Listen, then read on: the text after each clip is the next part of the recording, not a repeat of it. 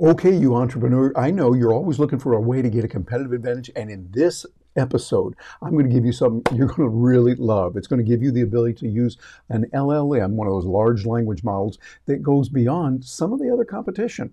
I love and use ChatGPT. I love my Perplexity, working with that, even Claude, working with that, and there's some others that are really good available. But I'm going to show you one now that not everybody's using, and it's got some extra advantages that you want to be aware of. It's called GROK. GROK, and we're going to be using version 2 of that, so you'll see what it's like, what it's got under the hood, and how you can use it to really get ahead. It's a capability to work with people and be able to help them in many different ways. And I like that. I'm Terry Brock, and I'm with Stark Raving Entrepreneurs, and want to show you how you can build your business using tools with AI and others. That's what we do here, my partner and I, Gina Carr, and we talk about that. But today I want to show you this tool called GROK, and here it is. Got it right there on the screen right now. So let me zoom in on this so you can see it a little bit better. Those of you that are catching this on video, you'll be able to see how I zoom in. If you're catching this on audio only, you'll be able to get a lot of benefit from this as well, and I encourage you to bounce over and take a look at the video version of it. But this is GROK, G-R-O-K, and you'll see over on the side here, it is part of X, formerly Twitter. So all of these features over here that we've got are available right there, just that GROK is the one in the middle there that I'm using right now. But I want you to take a look at what you can get with GROK. As we scroll down here, it's showing me current news items, so I can zero in on some of the hot news stories that are going on, plus some extra features that are in here.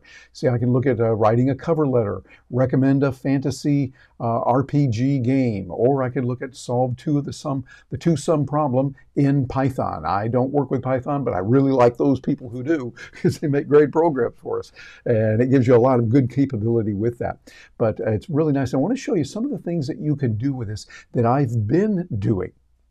One of the things where it really sparkles and shines, I think, better than most other tools we've seen on the net in AI is with graphics. Matter of fact, look at these pictures here. You'll see these are pretty vivid and they look nice right here. Speeding roadster, etc. It's got some real nice pictures here. If I click on this right here, let me blow that up and bring it on the screen so you can see it. It's making a picture of a Tesla Roadster, and there it is, and it shows me some others right here. So I've got that and that, pretty nice, even with the blurred background, which they've done and made really, really nice. And here's a nice little picture of a portrait of an astronaut on Mars. You can do that. And more than looking at that picture itself, take a look at what is available when you get this kind of detail. I'm going to zoom in on this here for a little bit. The detail that you're getting from pictures is going to be incredible. Matter of fact, I've created some that I can use as a professional speaker. I'm constantly out talking to businesses, talking to groups about how they can leverage AI to generate more business, to get ahead of the competition. And there's some pictures. Let me share this with you. We're always looking for pictures that are just right. Now, it's very important to use pictures that are legal, that you have created. It's illegal to do it, and even if it weren't against the law, it's not moral to take something from someone else. We say here in Stark Raving Entrepreneurs, live and let live. You don't hurt others, you don't take their stuff, you don't initiate force or coercion. Well, that means you want to honor pictures. Well, now with this, with GROK 2 particularly, you can create some dazzling pictures. Like, for instance, take a look at this. I created this one here with a prompt right there. Let you see what that is. Create a picture for me of a Black African-American middle-aged businesswoman who is speaking to a group of business professionals, et cetera, et cetera. And I put that in there. And even with my stumbling around, it did pretty well. But take a look at the picture itself right here. This looks really good. If I told you this is Letitia James, and she is speaking to a group of people here, I'm just making these names up here at random, you know, you can see, oh, that looks like it really could be her. And notice how it blurred out the background there, created a diverse group of other people. The pictures on this thing are really amazing. Matter of fact, when you take a look at the pictures on here, some of them you can create that you can't get elsewhere. For instance, here's one that they put together on their site, and this is a Tesla Roadster driving through Shinjuku in motion blur. Now, Shinjuku is a great place. I've been there a few times over in Tokyo, where they got a lot of great electronics. They test them out. But anyway, that looks like a real car. You can see it looks like somebody made a photograph of that and did it professionally. Really nice. And it goes even beyond that. Here's a picture that I had generated. Now, this is not political. I want you to know that this is not for or against either candidate, but look at the picture I was able to create. that you can't get elsewhere. I had it use GROK 2 and create an image for me of Donald Trump and Kamala Harris next to each other, laughing and seated at a lunch counter, facing the camera with their cell phones visible and drinking Coca-Cola. So there it is. I'll zoom in a little on that. You can see, and the detail, the vivid, you would almost say, if you didn't know this was fake, which it is, if you didn't know it was fake, you'd look at that and think, that might be real. It is. And the whole point of that is not the politics. Again, I'm not talking about politics here. I'm talking about with GROK, you can get pictures that you can't get elsewhere, because many times other tools will say, I'm not allowed to do that. I cannot give you that. When you go into DALL-E 3, I've had that happen many times, and I love DALL-E 3. It's a fabulous tool with a lot of great capabilities built into it. Midjourney, another real good one. I don't use Midjourney myself, but others that have used it really looks good. And there's a lot with Ideogram and several others that are really good. Stable Diffusion, and a lot of other tools that are very good for graphics. But with GROK, you can create the pictures that might not be safe for work and might not be acceptable in some particular cases. I'm going to leave that to your discretion as an intelligent adult human being. So make sure that you're not doing something that you really shouldn't do, but at the same time, if you want to use something that, say you have a picture of a president that they say you can't do it, well, now you can do a little bit more. It's an edgy thing right now. I am not a lawyer, and I'm not giving any legal advice whatsoever. The only advice that I give, that's not even legal, what I'm giving here is you need to see a legal advisor before you're going to use something like this in a professional situation. Get help from a real credible person. But in those cases where it really is going to be okay between friends and you want a picture that looks like, well, like the one that it could be really Donald Trump and Kamala Harris, this is a tool that can help you a lot. And you might think, okay, that's nice, Terry, but really I'm not going to be doing that much with pictures. What about how it can really work and give me information? Well, let me show you what it can do for marketing, how it can help you to do your research on what the market is looking for, the sentiment analysis of what your customers are looking for, how to appeal to them, how to write about it, and what you can do with that. They have 3 settings that you can use. Let's take a look at those. You'll find the 3 settings when you go over here, and you'll see at the very top, you have the option of zooming in here on GROK 2, and you have the beta capability. I'm going to click here on this, and when I do, notice it shows me 3 different settings. I've got a setting for GROK 2 Mini. It's in beta, fast and capable model. GROK 2 beta here. This is our most intelligent model. That's the one I'm using. Hey, I can use all the intelligence I can get, okay? Help I can get there. And then also they have one called Fun Mode. When it's in fun mode, then it's joking with you more. It's giving you funny and humorous side notes that are there. Now, some of them are good, some of them aren't. Some of them you listen to and you go, okay, that's not really that funny. Others you go, hey, that's pretty clever. And it's kind of like you got a really smart, snarky, that's a good word, snarky sophomore in college giving you ideas and his opinion on certain things. So this is kind of fun. But these are the 3 settings you got. I find I'm using GROK 2 beta usually more than anything when I'm over here working with GROK. And that gives me the capabilities to get a lot more done.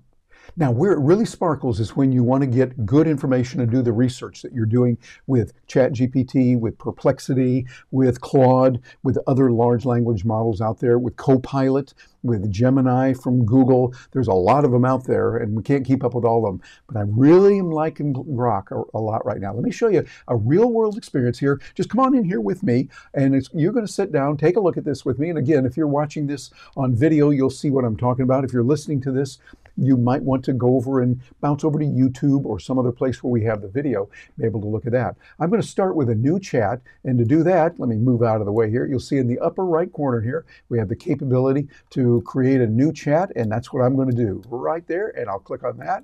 And when I do, I'm going back here to fresh and clean. You can see I've got some pictures in here, but I'm going to come over here and to ask anything. And I'm clicking on that right now, and I'm going to put in a GROK. I'm going to say, tell me about the election of 1800 and the controversies about that. Okay, I'm just putting something in there at random so you can see what it's like. Now, what I'm going to do here is I'm going to click on the button, and I want you to notice how fast this works. Clicking here, and there it goes. It's giving me the answer, and there it is. That fast. It's giving me what happened, the key events here, the deadlocked House of Representatives, Hamilton's influence, controversies, all of that coming up super fast, which is really nice. You know that when we're looking for something, you want to get the information, you want to get it very, very, very quickly. And it gave us really good options here for all of this that we could use if we needed to do that, if we needed it real quickly. And the beauty of this is what we can do is when we're using real world information, my experience has been that it's also equally, oh my goodness, fast in most cases. There was one time it kind of held up a little bit and it just didn't seem to work. So I went down and asked the question again, and it came back rocket fast and gave me the answers. So this is a good tool. It's one that I think you'll want to look into, see what is available, and be able to look at it. It's got some real distinct advantages. And let me share with you before we conclude here some of those real advantages that it gave me. I'm over here on the page where I put in a particular prompt. I didn't put in a GROK, I put in a prompt where it says, okay, then handle this question. I'm a big fan of both ChatGPT and Perplexity. This is me putting in the question in there. You might have heard of them too, so those two somewhere. See, and I put even a fun joke in there with a little smiley face. How can GROK, and you see what it did is it didn't spell the word right. Put in GROOT. I was using my voice to put this in.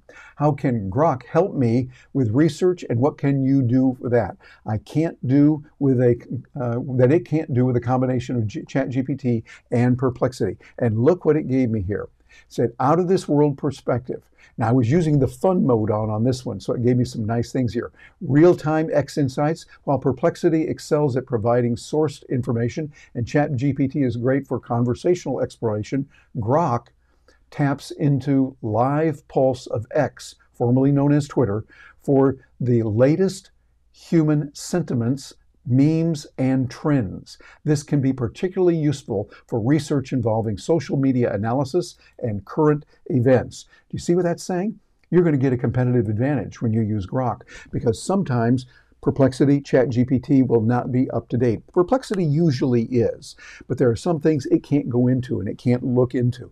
You're going to be able to get a lot more with GROK because it said, okay, we're not going to be so censored. We're going to allow you to do it. And that means also going back to pictures. Some of the pictures, as I mentioned before, are not going to be safe for work. You do not want to use those pictures in certain circumstances. Come on, be real.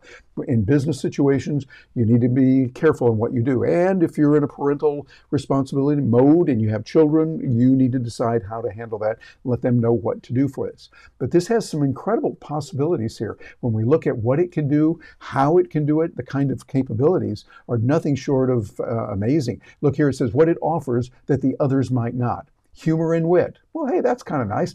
And let me get my picture out of the way here. Humor and wit. While others might give you straight and sometimes dry answers, GROK adds a wit and humor. Adds wit and humor. It's like having Douglas Adams co-author your research paper. This can make long research sessions less tedious and more enjoyable. Let's think about that for a moment. That's nice. You don't always want that in every situation, but occasionally it would be nice to bring in fun. Bring in the funny, bring in some humor where appropriate and where it is in line with what your mission is that you're presenting. It gives you some real nice capability. Well, let's go back and take a peek at some other things that it can do here. For instance, it gives you no fear of spicy questions. This is important. Sometimes you need to get that information and you can't, but you can get it with GROK. Conciseness with character. You've noted you dislike rants, and that's what I have said. It remembered that I put that in there. GROK shares this sentiment, aiming for conciseness, but with enough sharp character to keep things interesting. Plus, it doesn't need to cite sources from its humor. That's all original programming. So all of that is in there. It's kind of nice in there. It also has unpredictability. You see, in the unpredictability part, what it's giving you is going to be the capability of being able to get a lot of information that you wouldn't get otherwise. So bottom line is, when you're using GROK, you're going to get a great deal of information that you're not going to get elsewhere, that your competitors won't get if for whatever reason they say, I'm not going to use GROK. That's okay. Gives you an advantage. The pictures that it creates are dazzling. Try it. Now, here's a disadvantage. You do have to have a paid subscription to X. If you have that paid subscription to X, starts at $8 a month. They have another one for 16. I'm paying the $8 a month, have been for several months, and I like the flexibility that I get. I like the capabilities that it gives me. You'll need to look into that. So if they don't have a free version of this, it's $8. Okay, then you'll be doing that. And some people say, I'm not going to pay money to that for whatever reason they might choose that. I hope that my competitors are saying they don't want to use it because I will be able to get some advantages this way. So there's a lot of good for you. Look into it. And by the way, let us know, what do you think about this? What do you think about the ways to use this in many different capabilities? You can see all the information that's here. It just gives you a great deal of capability in many other areas. You want to take a look at it, see what's out there, and take a look at how you can get that competitive advantage. It will give you the ability to do a lot. And then you can bounce over to Stark Raving Entrepreneurs. I was showing you this a moment before, where you can find out about how we help you, empower you using tools like GROK and ChatGPT and Perplexity and many others, all to not just be geeks, which I am, but to really give you a competitive advantage. When I went to business school, they told us that was a good idea to have items and resources that your competitors didn't have. And we're going to give you some extras on that as well. Matter of fact, we've put together a special report, excuse me, just for you, AI Tools, the number 4, biz.com.